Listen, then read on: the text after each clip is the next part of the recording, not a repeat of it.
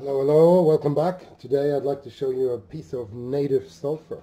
And this particular specimen is from Indonesia. It's from a volcano called Papandayan in Western Java.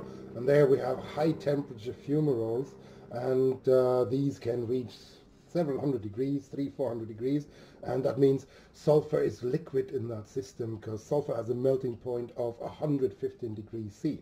And let me show you this in more detail here. The sulfur was dripping down these fumaroles. This is where I sampled this specimen, and you can just about see the dripstones, if you will, here. There's some broken off ends like here and here. This is this happened during transport, but you can see the dripping down. It's a bit like, yeah, dripstones in a kind of cave system, only that this was very hot. Once the liquid sulfur is above 200 degrees, it turns out to be orange, little orange lava flows, if you will, and then it cools to this beautiful yellow color. And sulfur is widely used in the chemical industry to this day.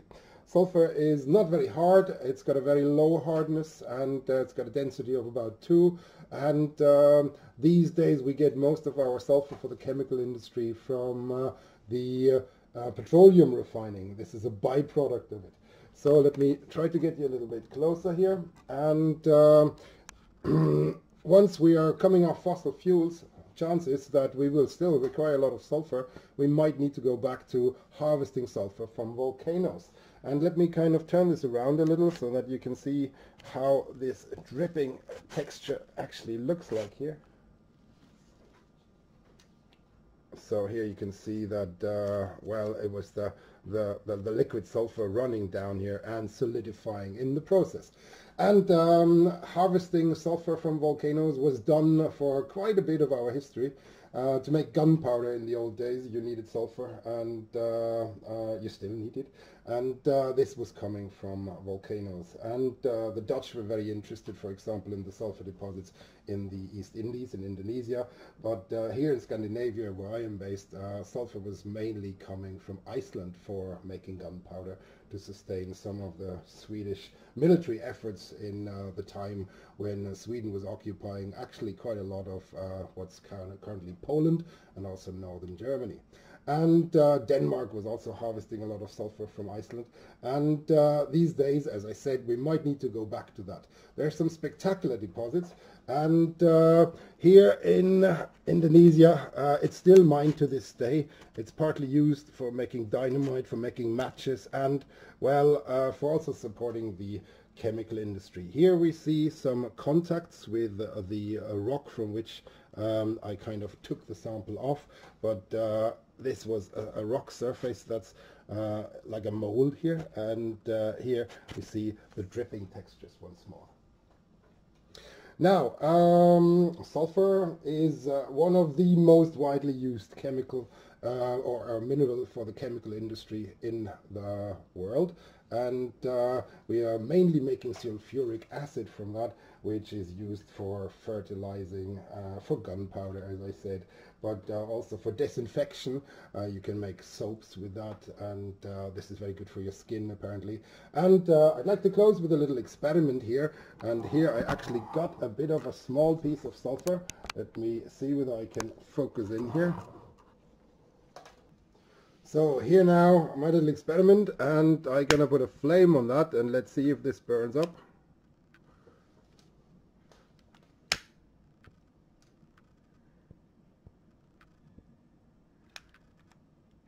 And indeed, there is a tiny little blue flame down there. I hope you can see it. And indeed, it starts to actually drip down here. And here we have orange sulfur, and oh God, I'm not getting a good shot of it. Here we go. And it's still burning, it's still burning. The flame is almost invisible. It makes a blue flame when sulfur is burning. And it smells quite just terrible, to be honest. So I'm going to stop this now, and we are going to watch it now to get yellow.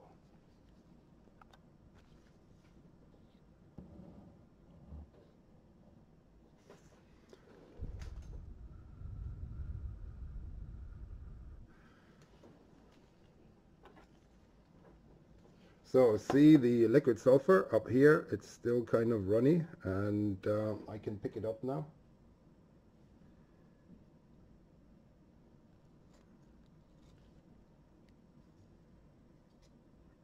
And I can mold it.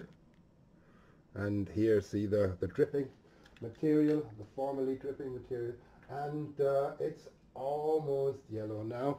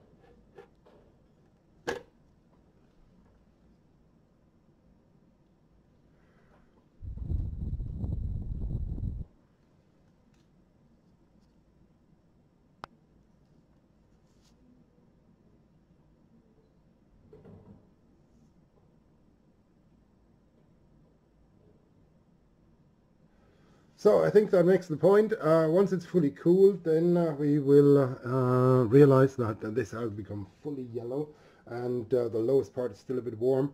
So I think this was a success. We made a tiny little sulfur lava flow, and I hope you enjoyed that. Certainly I enjoyed it, and I'd like to say thank you once more, and join in again. All the very best. Bye bye.